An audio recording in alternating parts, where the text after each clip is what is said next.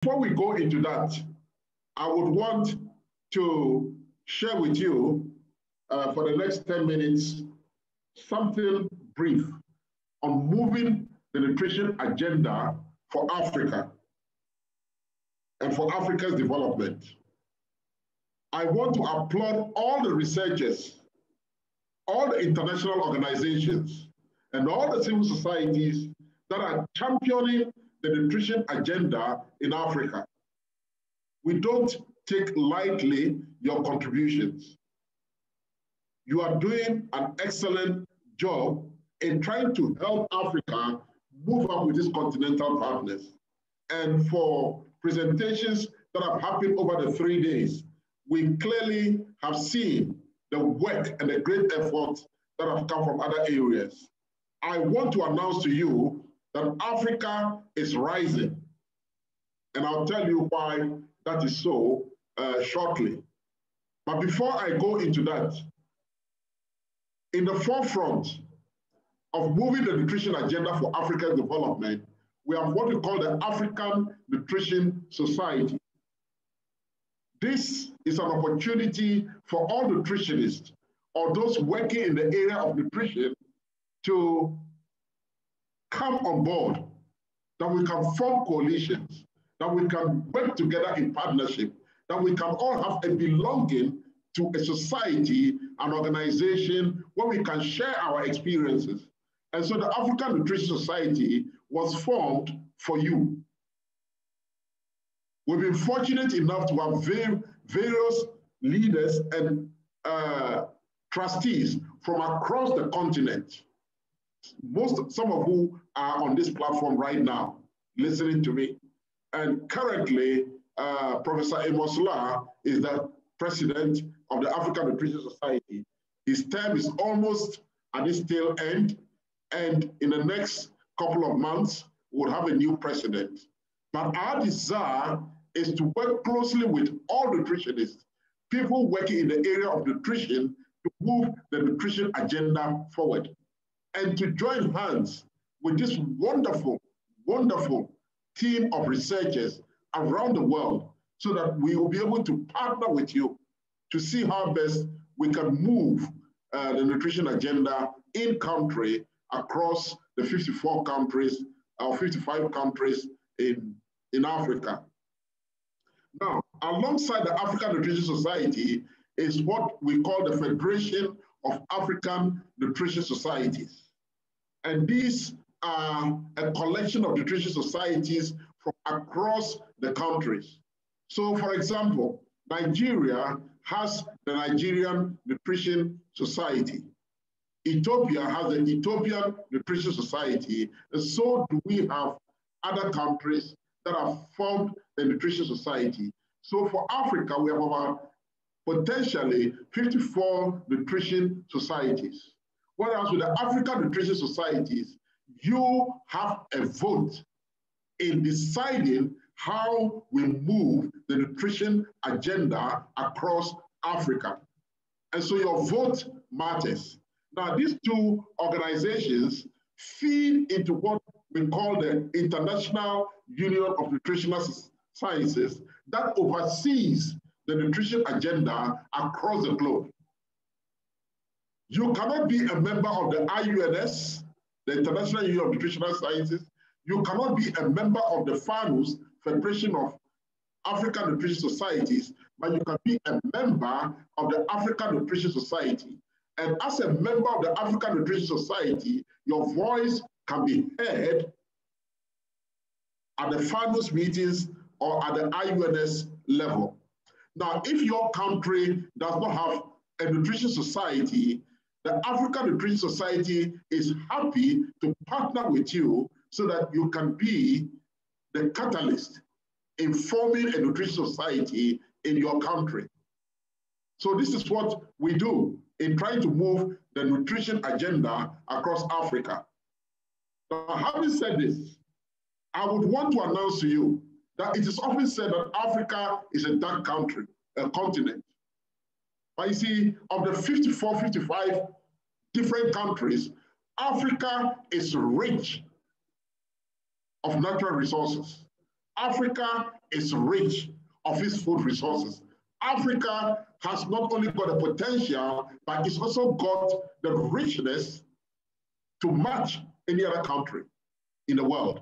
The continent has about 60% of the arable land resource of the world's largest, of the world's arable land resource. What it means is that if you look at 100% of the world's arable land, Africa has 60 of those.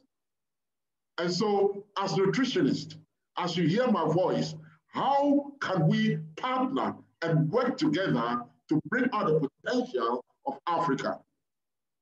That is my clarion call to you. And having said that, I would want us to try hard for countries that have not got food-based dietary guidelines. This is the opportunity for us to formulate food-based dietary guidelines to promote effective food choices in all countries. It is sad to say that only about 6 or 7 countries in Africa have got food-based dietary guidelines. And I know Ghana is working hard to come up with its own food-based dietary guidelines, led by Professor FERN2020 and his team. But we know also that Ethiopia is also at the verge of coming out with its food-based dietary guidelines. How can you, as a nutritionist, how can you, interested in nutrition, work with your fellow nutritionists to come up with food-based dietary guidelines? How can we increase the quantity and the quality of available data of what people actually eat? There are people that are groping in darkness. There are people that are waiting for you to be able to come up with the data, the relevant knowledge. And that is why Amanda's presentation, Sally's presentation, Stephanie's presentations are very important. The research work that is being done all across Africa, in Europe, and across the world is very relevant for us to be able to dig into.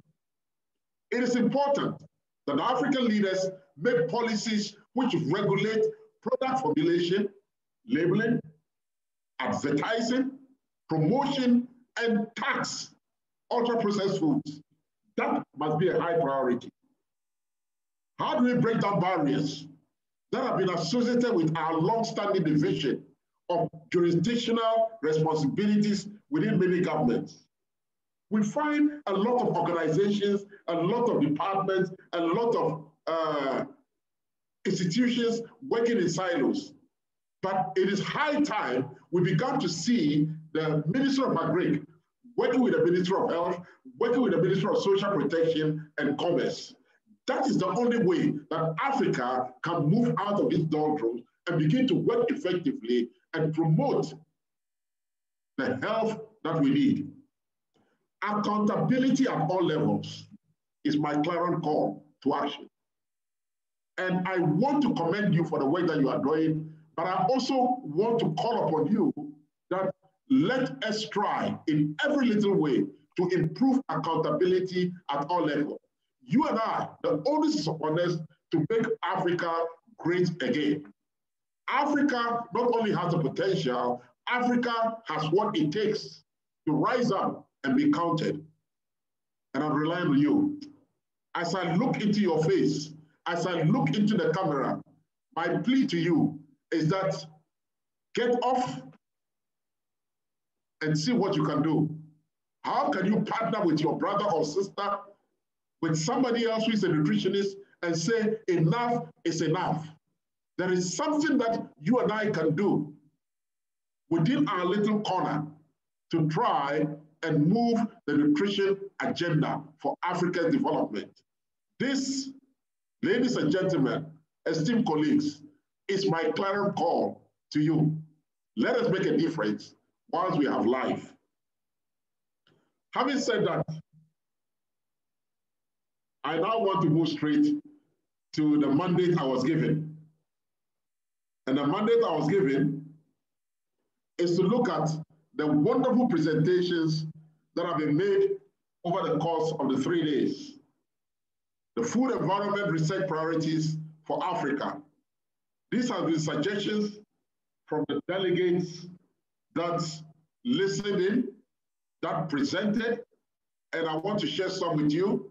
And I'm hopeful that you would also take this opportunity to share some of what you think are the research priorities for Africa. Now, we have the research to research the broader food environment, looking at the physical and the macro levels, as well as identify pathways of the factors that influence dietary behaviors. There is also this suggestion that we should explore and evaluate existing interventions to promote healthy diets in a way that goes beyond what works, but also identify for whom it works and in what context, especially women and adolescents. That is very important. We must make every effort to look at approaches in understanding lived experiences of the food environment. Then there are other priority areas. What are the community priorities for their local food environment, and how can public-private partnerships best serve these needs? Another says, how can we, communities, ensure access to safe, healthy, convenient foods and beverages, and limit reliance on low-cost, unhealthy processed foods, especially for families who have limited time for food preparation? And we see that clearly in the urban areas, where people have to leave their homes as early as 5 a.m., 4 a.m. sometimes, and they wake up their children because they want to beat the traffic so that they can get to work early. And in so doing, they are not able to have breakfast. And so would have to rely on breakfast by the roadside or restaurants, cheap restaurants, where they are served unhealthy processed foods. What is that doing to families? Another question is, what innovations are most promising to stimulate demand for sustainable diets? Again, we look at the double duty actions, tackling the full spectrum of nutrition challenges, including undernutrition, overweight, obesity, and nutrition-related non-communicable diseases. Development, testing, and the validation of standardized instruments and matrix to profile our food environment. Then we also have the associations between food environment, exposure, dietary, nutrition, and healthy outcomes. We have the robust, longitudinal, and experimental studies at multiple scales to assess the impact of intervention on diets, nutrition status, and health outcomes. The list goes on and on.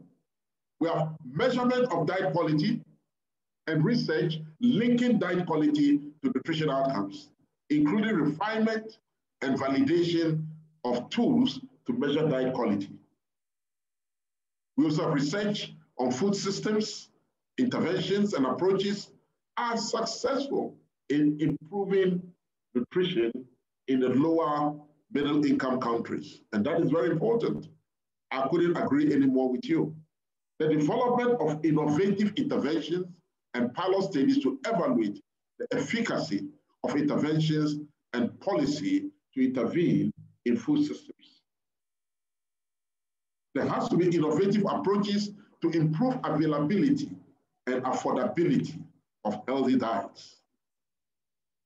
The need to increase agricultural productivity, availability, and affordability of nutrient-dense foods, such as the animal source foods, legumes, fruits, and vegetables,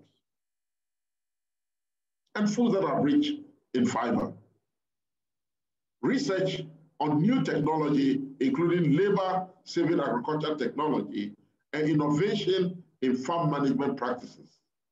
We need to conduct research in these areas. Then we can look at the traditional foods for Africa, particularly with the risk and the value addition. we have the nutrition literacy, and the need to link local diets and the NCDs. Very important. The need to develop and validate innovative methods to capture the consumption of ultra-processed foods. We need to measure advertising and exposure to unhealthy foods in the public and school environment. And I know Amos is leading a team of researchers to look at this. Assess the effect of food taxes and subsidies on triple burden of malnutrition. How to transform the food system to promote healthy diets, affordability, access, and availability of healthy diets. How do we improve productivity of our healthy diets? And what are the key integrated policy packages most conducive to improved food environments? How can we nudge consumers towards healthier diets across the range of commercial and institutional channels? How can we best align food environment research with policy transformations? So you see, my esteemed colleagues, we have captured these from various presentations throughout these past 3 days. But nonetheless, you have additional suggestions and deliberations you would want to share with us.